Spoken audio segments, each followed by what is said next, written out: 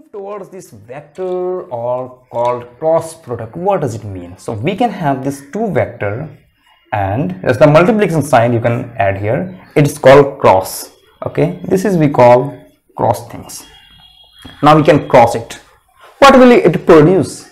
The cross product will always produce this vector, and to find the magnitude of it, one can also say that yeah, this is the guy a vector, b vector, but now these two things will depend with this sine theta. So if I am having this a vector and this b vector, okay, if they are having this angle theta, so this is the way to find out the angle or to find out the magnitude of between two things. Okay, now again similar thing, similar situation here will produce that. For an example, if we have two vectors x cross x hat, it will always give you 0 because of this fact these two are in same, and sine theta will be 0, so sine 0 is 0. So any two vectors which are same, the cross product will give you 0. Similarly, y cross y hat is going to give you 0, and z cross z hat will again gives you 0 if we are talking about in three-dimensional space. The same vector in cross product will give you 0. Move towards some cross term. For an example, what will happen to x cross y? What it will give? Now you see x cross y. Okay, it's x cross y. It's 90 degree. They are 90 degree. So I know this is maybe it will give you this x hat, y hat, and sine 90. So this is completely 1. Well, is it 1? Because I have already told you that yeah. Now if you take this guy here, because you have to remember it, x hat cross y hat won't produce 1 because this is the vector and this is a scalar. 1 is a scalar quantity, so it cannot be equivalent. So I have told you this is the same thing here. This is the definition. So one can trick here that x hat cross y hat gives you 1. No, the magnitude of x hat cross y hat can give you 1. Okay, so what else one can do here? Then one can say that I cannot do this thing. So what is the meaning of this thing? The meaning is that you have this x hat and this is your y hat. So it is similar to that you are doing rotation and taking this x towards y. Similarly, similar thing is that if you have this palm, you have this vector, this is the vector, and you are taking towards it. So this is your palm, this is your thumb here, taking x to y this way. You are making it in anti-clockwise direction. So the thumb will gives you the resultant vector, and I know resultant vector is towards you. Okay, so it's z-axis, z hat. So the vector thing has deeper meaning in rotations. So it involves in the rotation, that how you are rotating two axes or two planes, what kind of things takes place, and then this it will show this complicated nature of it. So x cross y, because we are having this only one dimension here, one dimension here, it will give you two dimension, another dimension. Similarly, y cross z. So y cross z will be nothing but, so here is your y. And z, again you are going for counterclockwise, so this is your x hat, and what else? Z cross x hat will produce you y hat. Okay, they are mostly perpendicular to it, and how you are rotating something. So to take this rotation, you have to move towards what is your z hat. Maybe z hat is towards you, okay, and your x hat is like this. So maybe it will produce yeah. So yeah, obviously. So z hat is your this way and x is my this one. Okay. So if I am rotating this here, so the thumb will direct it towards y axis. So this is your y axis. So it is the way of doing it, but we prefer it that this a vector cross b vector has deeper meaning with rotation. That how you rotate things. The rotation in one dimension or two dimensions is very simple. You can see here the dimension wise dimension, but if we rotate a plane, for example x hat y hat cross y hat plus x hat, then things will be complicated. So it's not simply thing that yeah you have this thumb and so on, but has a real meaning. What is the meaning of this vector? So vector product is always go with some rotations. So to remember this thing, I have a very very nice trick, not the greatest. I'm kidding, because everyone knows what is this. You make a cycle here, and this is goes your x, this is goes your maybe, sorry, not counterclockwise I'm making, let's make it clockwise. Okay, so x, y and z. You can also make this in counterclockwise. So if you follow the cycle,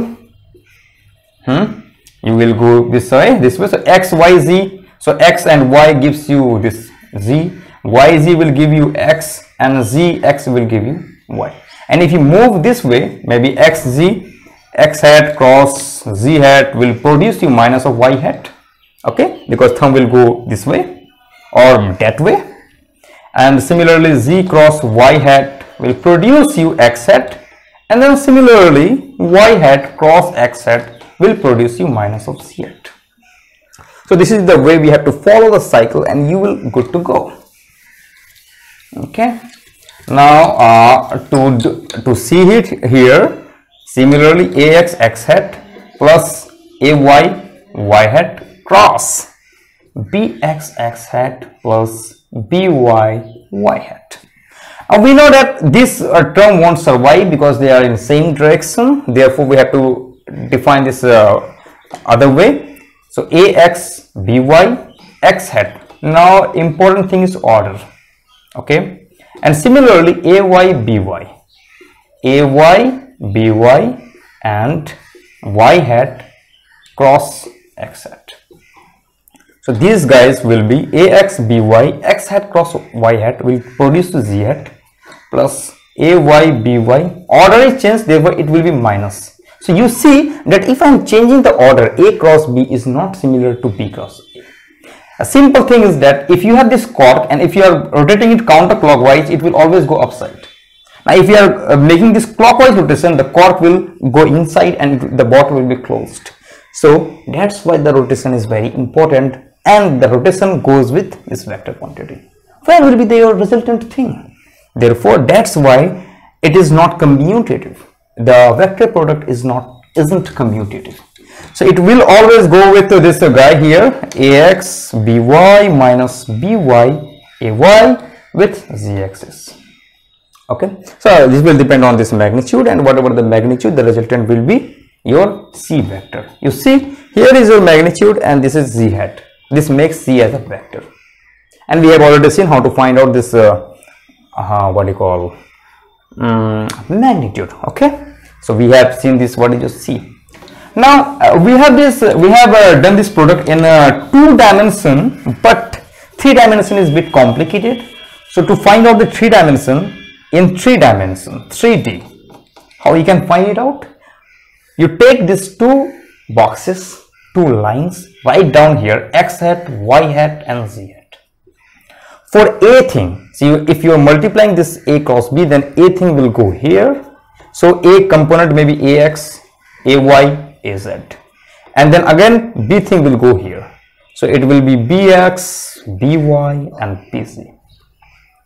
So to find your x hat, so you write here x hat and then you do the operation. You just omit these 2 guys here, just cancel to these guys and do the multiplication over here, the cross multiplication. So it will nothing but ay bz minus by az. Okay, so whatever you are choosing this thing, the hide this below things and the corresponding things, and then you are good to go. Similarly, now this comes with a negative sign. One thing you have to remember it, minus of y hat, and y hat again hide this thing and this way. So y hat will be nothing but ax bz minus of bx az. So this is something trickier, because whatever you are choosing, the first is positive sign, second one is with the negative sign, and third one again with positive sign. So z hat, again just hide this one and this one, and you will have this ax by minus bx ay. This is your C vector in three-dimensional space. This is a very simple thing, and it is called as determinant, product, and so on. Well, we have covered this part here. So we have seen the cross product, dot product, and let's analyze some kind of another thing called magnitude of two vectors if they are not aligned with each other. So any questions so far? If you have any questions, write in your comment box. And let's move towards the magnitude of two vectors. What is the meaning of it? We have seen the magnitude of two vectors, but yeah, something is different, something is fishy going on. What is this? If I am having this A vector and B vector, I cannot do this dot product and cross product, and they are simply having some angle of it. Maybe A vector this guy, B vector this guy, and having this theta. One can use the law of parallelogram. I'm not going much in detail. So what is the flavor of this parallelogram? The parallelogram is simply, the idea is if you have this vector here, trace out just parallel to this guy and parallel to this guy, like here. And the resultant vector will be right here. So two vector will have this resultant quantity or resultant vector, which will follow. Again, I have told you this triangle law. Okay, so triangle law will say you this guy is your B vector and this guy is your A vector because parallel to this one. So resultant will be your A plus B. Now if A vector and B vector is having some angle theta, how one can find your resultant? The magnitude of resultant vector will depend on A squared. I'm taking it as a magnitude, B squared, and then 2 of A vector, B vector, cos of theta. So I don't care about the sign of this kind of thing. Whatever the sign will goes, it will depend on this angle, because you know cos gives you the positive thing in the first quadrant, means 0 to pi by 2. It gives you this negative quantity pi by 2 to pi, and so on. Okay, so the angle, because I have already told you that if you have positive this side, and if some vector is negative, then it will go this way or maybe this side or this side. Okay, so it will change, or it will change like it, and you will have this pretty awesome thing how to find out. Sorry, this A dot B, not AB cos theta. So A dot B, you know, AB cos theta and so on. So you can find out what is the resultant of this vector. Now I am giving you some nice results like here. Example is, if you have two vectors in space, this one and this one, so resultant vector would be, for it will lie this here also, here.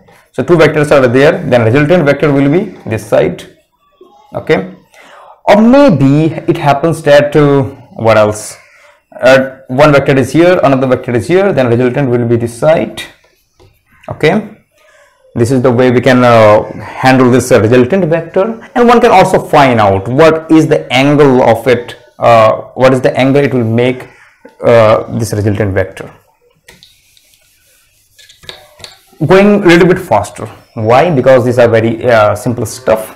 Yeah. So if I am having these two vectors, A vector and B vector, having angle theta, so the resultant will be somewhere else here. Now if you want to find at which orientation will be this R vector, what will be the orientation of R vector? So let's suppose that 0 to A, the magnitude of this vector is your A, and magnitude of this vector will be B. So this angle tan alpha, the orientation of this resultant vector can be given by B of sine theta over B's magnitude of 0B, A plus B of cos theta. So if the angle is, for an example, theta is your 90 degrees, so A vector and B vector are parallel, just like x hat and y hat. So the angle tan alpha gives you B, because sine 90 is 1, and over A. So B over A, whatever the magnitude is this, so it will say you that y hat over x hat, the components of y hat over x hat.